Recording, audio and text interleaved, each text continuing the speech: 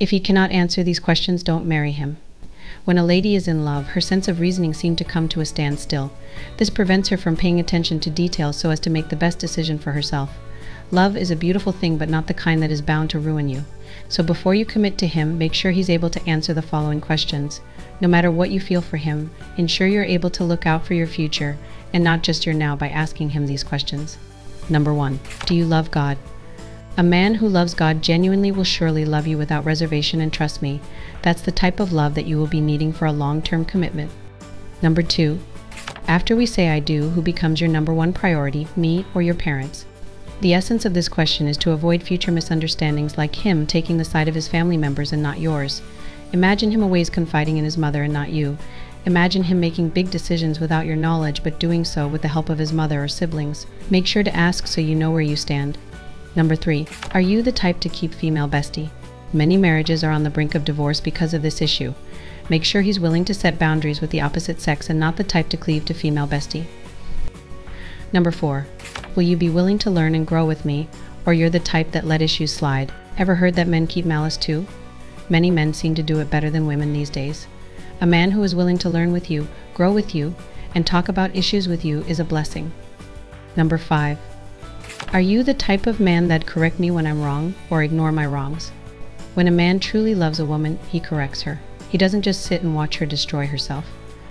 If he's not the type to correct you in love, but rather ignore your wrongs, chances are you'd be mostly lonely in the marriage, because when you hurt him unknowingly to you, he will withdraw from you instead of correcting you or bringing your mistake to your notice, leaving you wondering what went wrong. Number 6. Who are you answerable to? You need to be sure there's someone he's answerable to, someone he holds in high esteem that can call him to order if situations get beyond your control in the marriage. If he doesn't have that and doesn't acknowledge the need to have that in his life, run. Number 7. What's your take on marriage counseling? The truth is, you don't need to have a serious issue before you go see a marriage counselor.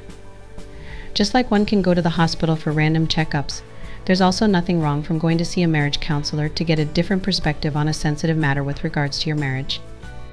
If he declines and says something like, I will not be a party to that, and it's obvious from your current relationship with him that it will be necessary for you both in order to keep the marriage healthy and happy, please walk away while you still have the chance to. Finally, don't settle for less. If he isn't giving you long-term commitment vibes and the Spirit of God in you isn't giving you the green light, don't settle. He might promise you that he'll change. Perhaps you're already seeing some few changes in him and are thinking of settling. You might be disappointed in marriage. In marriage, his true nature will reappear. I want you to know this truth. A man can go any length to be with the woman he desires. He can become anything she wants him to be just so she accepts him. When he achieves his goal, he returns back to who he really is.